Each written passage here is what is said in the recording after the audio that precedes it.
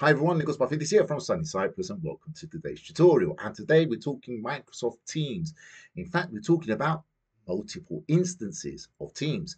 What that actually means is having the same account, not different accounts in multiple windows, but the same account in multiple windows, allowing you to be doing multiple tasks in Teams. So as an educator, I'm always or very oftenly marking homework in the assignments, and sometimes I have to move away from the assignment section, open another team or open another file, and I may want to join a meeting. And it gets really frustrating with this whole opening and closing and going backwards and forwards all the time.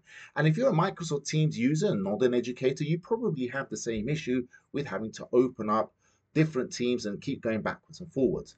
And if you do, you're going to find this tutorial really useful. And if you do find it useful, you know the drill, you're going to like and subscribe at the end. But anyway, let's get started. Okay, the first step is let's open up Microsoft Teams. So I'm just going to click on the Windows icon, go to my Teams, find my Teams application. Now, I'm just going to mention something really important here. I've always got my Teams application set here on my start menu. You're going to see why, because what we're going to do today, we're going to have some multiple icons, and the icons are exactly the same, and it's hard to figure out which one's which. So I always link that one straight to my start menu, or you can put it in your taskbar. So that's just a quick tip there. So with Microsoft Teams open, I could, for example, just go to Team. From here, I'm going to go to Assignments. I'll just go to some past due assignments here that I've got. It doesn't really matter which one I'm opening up. I'm just going to open up, I don't know, let's say this 5-art assignment word here. Okay. Let's say I'm marking right now. This is me. I've got my students, my test students here, and I'm going to be doing some marking. And then for some reason, for whatever reason, I want to have a look at my calendar in Teams, or I've got to join a meeting in Teams, or I just want to go back in this team in the file section and open a file, which is going to help me mark. Well, that basically means I now have to leave the area where I am, go to the general, go to the files, or go to my calendar, whatever it is I want to do, have a look at that file, download it, do what it, and then I have to go back to assignments and start all over again, find the assignment, find which student I was working on, and then continue my marking. Now, all of that is going to take me out of my flow. And there are some times where you might want to compare or have a look at two files which are in the file section. So if I just go into my general, and let's say I've got a file in here which I'm going to open up, and I'm viewing my file in this window, and then I want to open up another file without closing this one. I now have to download it or do some other trickery there so I can have both files open. So this is where having multiple instances is really useful. And when I say multiple instances, I'm talking about having two windows of Teams using the same account, not using different accounts. That's a totally different thing. But here we want the same account, the same Teams account, open in two or more windows. So let's get started with that. So there is one method which we're going to have a look at, which is probably the most common method people use. And it's the start for the method that I'm going to show you. So I'm just going to close this version of Teams down, and I'm going to open up my browser. For the first one I'm going to use Chrome. And from Chrome, and then from here, I'm going to sign into my 365 account. From here, you're going to click on the waffle icon at the top, and you can now open up Microsoft Teams online. And you're going to say, well, that's it. You've got multiple instances. Well, I do. If I do open up Microsoft Teams application right now, there we go. I've actually got two instances of Microsoft Teams, and that works fine. You can say, well, why? What am I doing here? Why would I need to watch the rest of this video? Well, this basically involves you having to open up a browser and then signing into your account, and again, can be a bit tedious. Okay, so I'm just going to show you a faster method to do this. So let me just close the application, go back to my browser. From here, the address bar at the top, you can see I've got this little icon here which says install Microsoft Teams. Now, if you already have the PWA version of Teams installed, that icon will likely not be there because it will see you've already got it installed. So you could probably find the version by going to the start menu and then searching for Teams. And a lot of people get it confused because it's really hard to tell which one is which one's a PWA version and which one is your application. I'm going to show you how to do that as well. So as I've got this icon here, which means I don't have it installed. So I'm going to click on this and I'm going to choose install. There we go. Look at that. already installed and it's loading it up for me. Perfect. So now I can close my browser. I don't need my browser anymore. And look up here in the top corner of my screen, I've now got the Microsoft Teams icon. Look at that. So if I close this and I open this, there's my other instance of Microsoft Teams. Now, would you like to pin this to Microsoft taskbar? No, I'm just going to close that. All right, so you can say, well, how do I know that's the other version of Teams? Well, have a look. I'm going to go to my window. I'm going to click here on my Teams application, which I've got in my start area here. And there we go. There's my other version of Teams now. And can you see how easy that is to do now? That is just so easy to do. So if I just had the Teams application open, I say, I need a second window. I'm in my assignments. I'm marking, let's say, this assignment here, whatever that is, assignment one. I'm working on this. Oh, and I want to go see a file. Well, hang on. I'm just going to open this thing up on here. I'm going to go to my team. Let's say that one there, or any team I want. I can go to the files and I can view the file in a different instance of Teams.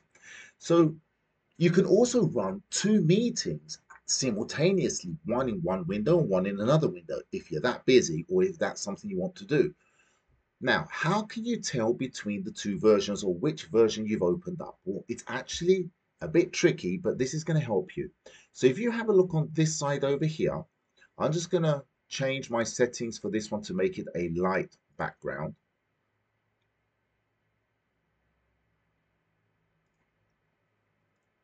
Okay, so this light version here, this is the one, this is my PWA version.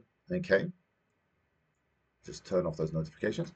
And how am I going to tell the difference? Well, have a look at the taskbar of this window, this blue area up here. You can see I've got the minimize, the maximize, and the close window buttons at the top. If we look at my application version over here, the minimize, the maximize, and the close button is right next to where my profile details are. Here's my profile picture. Can you see? That's the application. This one over here, this is like a browser window, and my profile is underneath those window control buttons. So I know which one is which. I know this is a PWA version, and this one over here is the application. So that's two windows. And then for some reason, you might need to have a third window. Well, we can, of course, as we said, just log into the online version, but I'm going to show you how you can create another icon.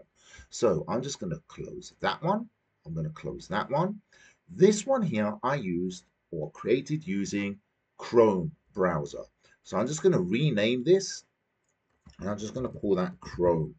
Really doesn't matter. It just allows me to keep control of which icon opens what. So I'm going to leave that there on the top right.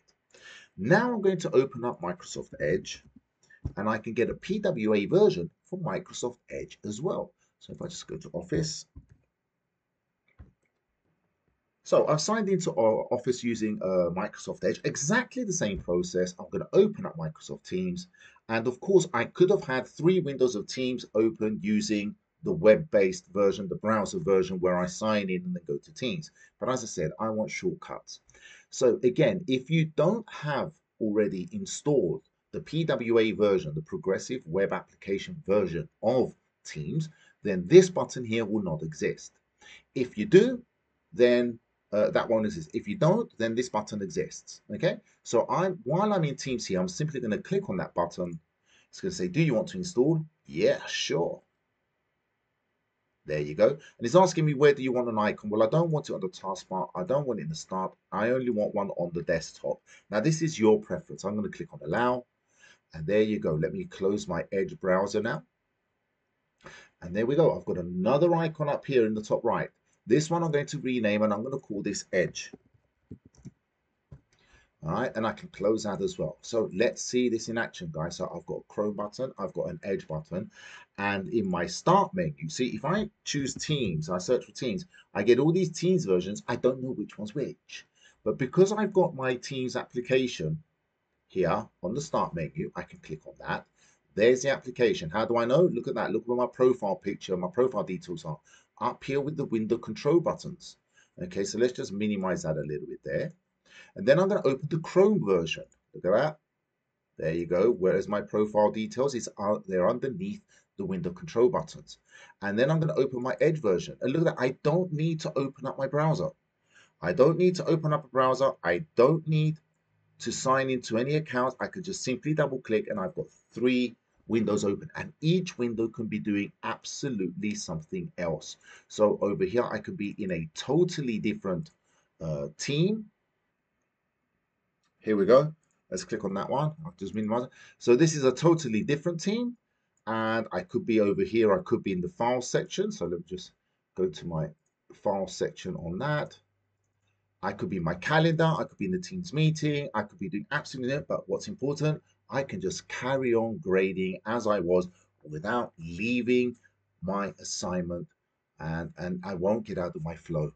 Okay, so as I said, this is from an educator's perspective, but irrespective of that, if you are using Microsoft Teams, I'm sure you've been frustrated with the fact that you have to leave the window you are, go to another window, and then try and go back to where you were, and it's just taking you out of your pace, out of your workflow. So that's it, multiple instances of Microsoft Teams. I hope you learned something new. I hope I've made your life a little bit easier. And if I have, you know the drill. Make sure you like, make sure you subscribe. I'll see you again in the next video. Take care. Bye-bye.